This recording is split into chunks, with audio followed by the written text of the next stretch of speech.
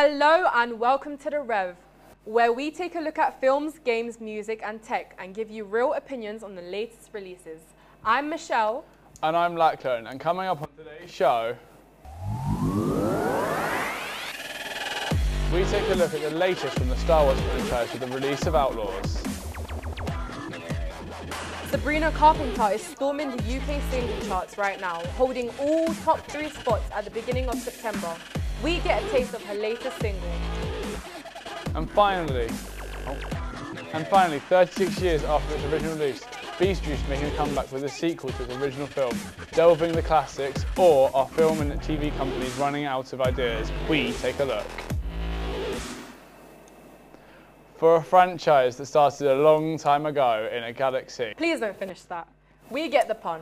Star Wars may have begun back in 1977, but it has rarely been out of the public eye since and has seemingly gone from strength to strength since being bought out by Disney for $4 billion back in 2012.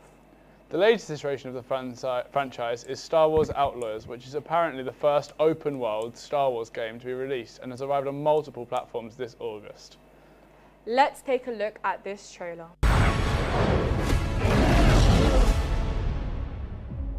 Kay Vess, the underworld's favorite new scoundrel.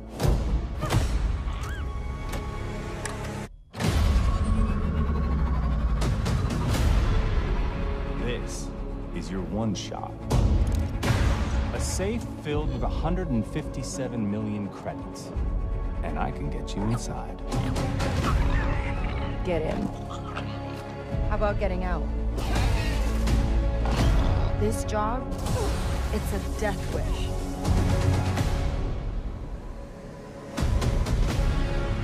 Your lives are over. Your family, friends, gone. There's nowhere in the galaxy you can hide.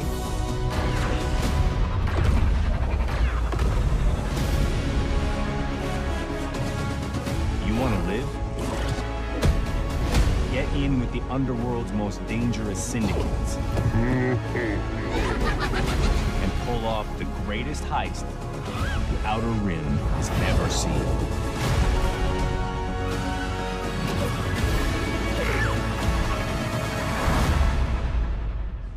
I'm in.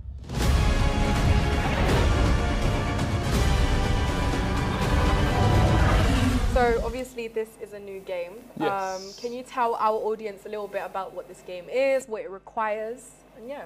I mean, obviously, it's a Star Wars game. Like all Star Wars games, it is a game where you have good guys and you have bad guys, and the good guys are trying to stop the bad guys, or the bad guys are trying to stop the good guys from doing something that doesn't want to be happened or shouldn't happen. The thing about this game is that it is meant to be an open world game. However, a lot of the community feels like it's less open world and is more just another level game because the worlds are so small compared to what you would imagine an open world like GTA 5, where you have a whole city where you can run around, or Red Dead, where you have an entire Wild West. This causes issues with some people because some people did want a game where they could just be a Star Wars person and run around and kill stormtroopers. You know, like. I mean, do you think it's better as an open world game, or? I think it works as an open world game. It works to be played, and it is a playable game. It's not a bad game storyline wise. It's not a bad game in general, but it is a game that is being hyped up to be an open world game and feels like it's a bit more of a boxed in type game. And finally, like, who do you think this is like targeted to? I mean, what's it called? Like, it's targeted at most people, but if you've seen Star Wars, you'll want to play it. I mean, it's crazy.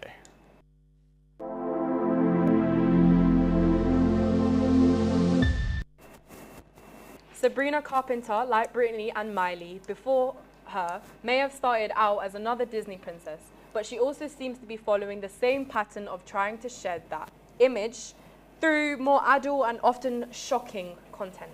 This does seem to be the key to success. In the first week of September, Sabrina held all top 3 spots in the UK charts. Definitely helped by the TikTok trends over the summer with her Please, Please, Please track. Let's take a look at her latest #1, Taste. Oh, I leave quite an impression.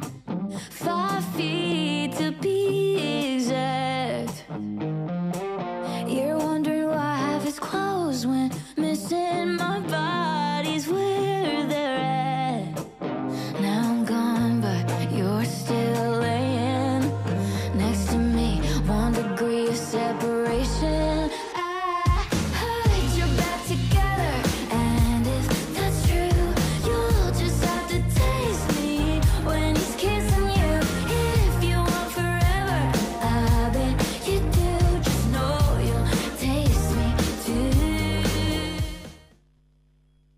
That's actually about as much as we can show because there's too much violence and gore that follows.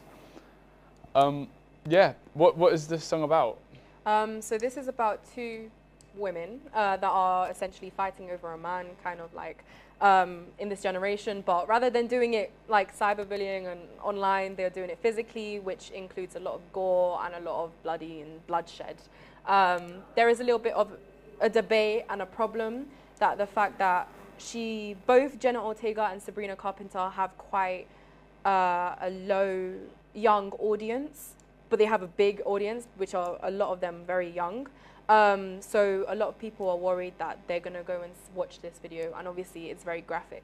So, do you feel like the video should be age restricted towards children? I mean, they do have a warning. However, these days a lot of young children and a lot of teenagers do get around all these blocks and all these restrictions, and it can be quite disturbing for a lot of people. And yeah. I mean, what's your opinion on the song? Myself, I don't really like the song. I'm not a huge fan of Sabrina Carpenter, but however, she has come a lot to fame these days with her Please, Please, Please, her Espresso, her, obviously this song that she has now, and especially with Jenna Ortega, who had a Wednesday series on Netflix.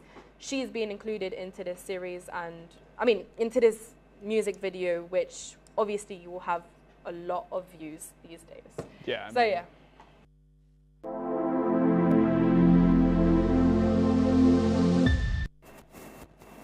Beetlejuice. But maybe don't, just in case. The 80s classic is running with a good number of the original cast, plus some new faces. Let's take a look at the trailer.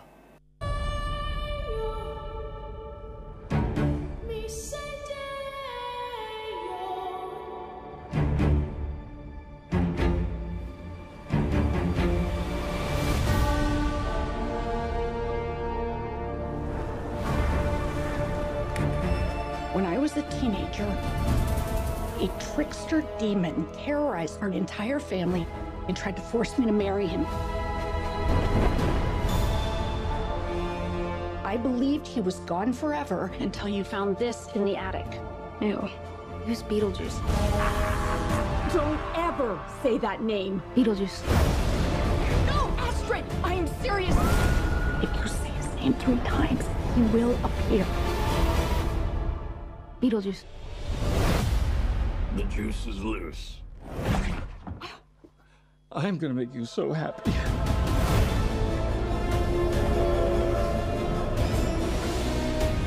The living. The dead.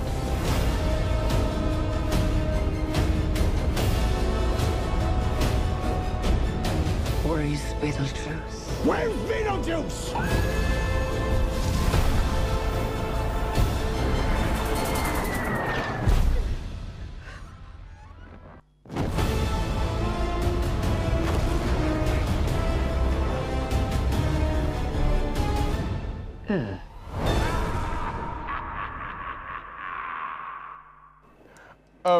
Yeah. So this is a new Beetlejuice film, obviously. Yes. It's obviously 2024 film. Yeah. I'm not quite sure when I think the it first came one out was made. 1988. Yeah, so which that's makes it around 36 years old. 36 years old. Do you think there's a reason they did that? I don't know if there was a reason. In all my research, I haven't found any reason for it. But I think it has made a nice gap for them, and especially considering you had Tim Burton, who directed the first one, and Tim Burton, who also directed the second one. It sort of shows that even though it's been so long, he hasn't lost his touch, where he's done, you know, that movie for Christmas type things. Yeah. And like that was what normally gets Tim Burton confused with the director for Coraline, because it is a similar sort of style and it keeps the same sort of, like, you know, like it's funny but also in like a scary way. Yeah. Do you think? Have you seen it yet? I haven't seen Beetlejuice. Do you plan? Yet. I would love to see Beetlejuice Definitely, when I can. Yeah. I mean, it's made a huge, like, so much money, the first one and the second Yeah. one, and I think that the teenagers that watched it in 1988, Yes. are gonna have absolute fun watching it in 2024 I mean, now with their what? kids probably as Yeah. well. Oh no, as because well. they'll be like, oh no, we have to watch this, and that'll hopefully, you know, force it'll re-spark the need for it. You know, I mean, yeah, absolutely. I'm looking forward to watch it. I've not watched it yet. Okay, so you're also going to watch it. Okay, maybe we should watch it. You know, sometime similar. Yes, yes, yes. Well, that is about all we have time for today. We hope we have given you some insight into what to watch, listen to, and play. I've been Michelle. And I've been Fabulous. See you next time on The Rev.